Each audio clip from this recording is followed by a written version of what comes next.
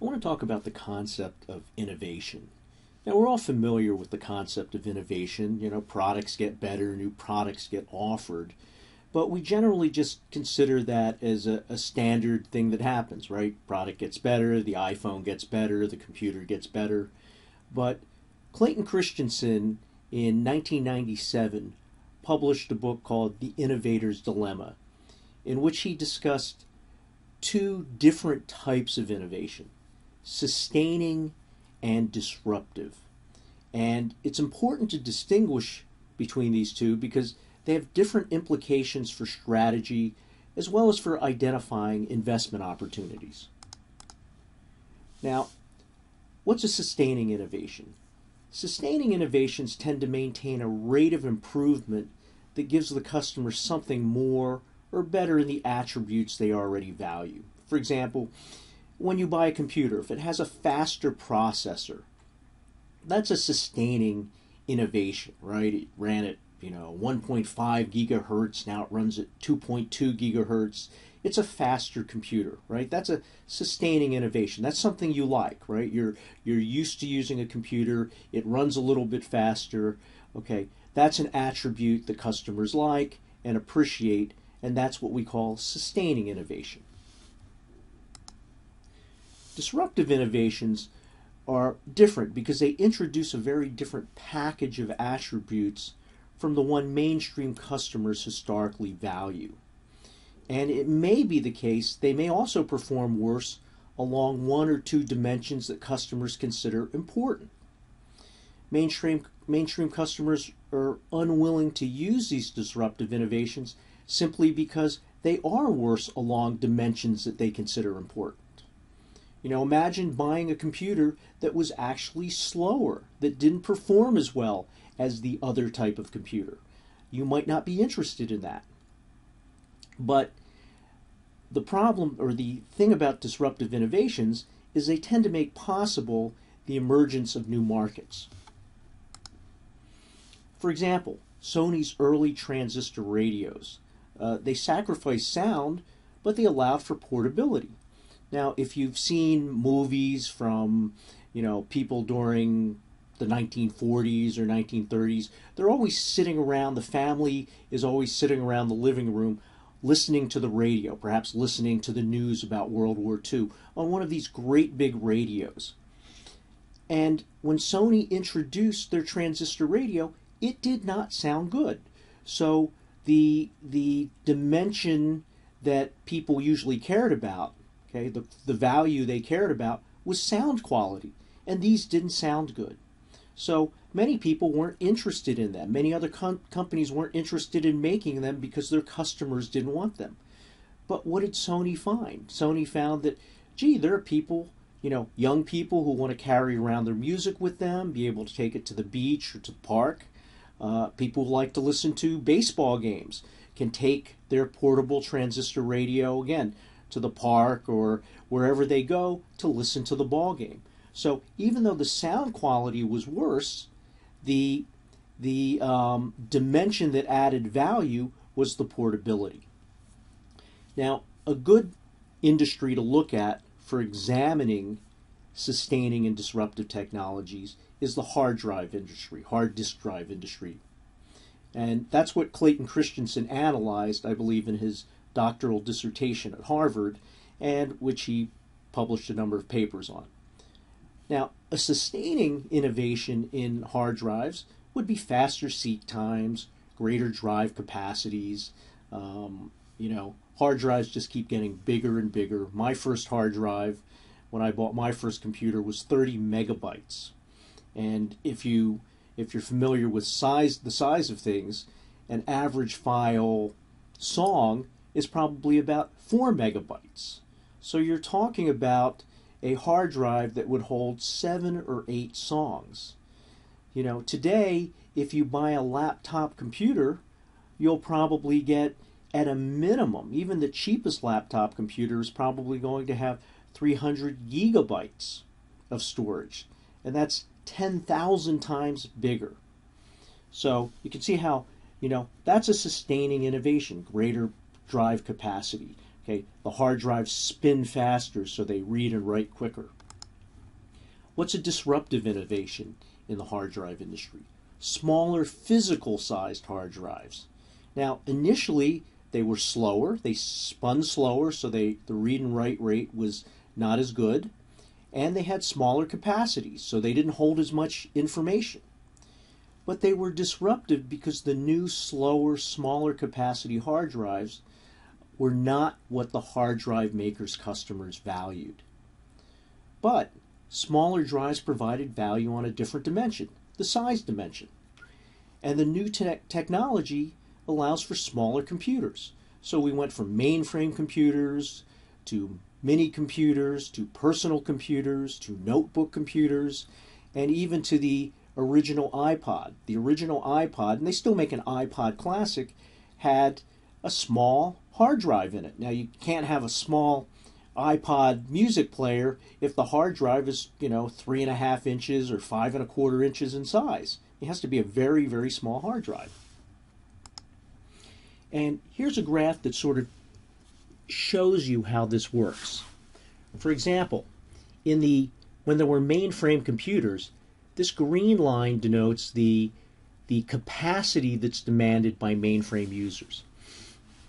And there were 14-inch drives, and this red line here shows the capacity of 14-inch hard drives.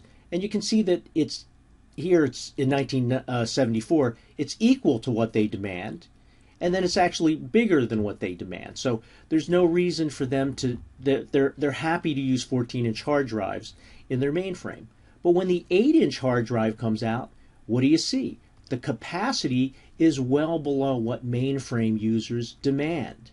So they're not interested in it. So companies that made hard drives are going to say, there's no reason for us to make 8-inch hard drives. Our mainframe customers don't want them. However, this is the point where hard drives invade mini computers. It allows mini computers to be made, and this green line shows the demand that mini computer manufacturers needed in terms of hard drive capacity, and this was above it. You'll also notice that this line is steeper. So at some point, the 8-inch hard drive is actually going to have sufficient capacity even for a mainframe computer. Now, that was quite a few years down the road, but that's the case. Okay. Likewise, when the 5.25-inch hard drive came about, capacity was too small for what many computers wanted or needed, but it allowed for the introduction of the PC market.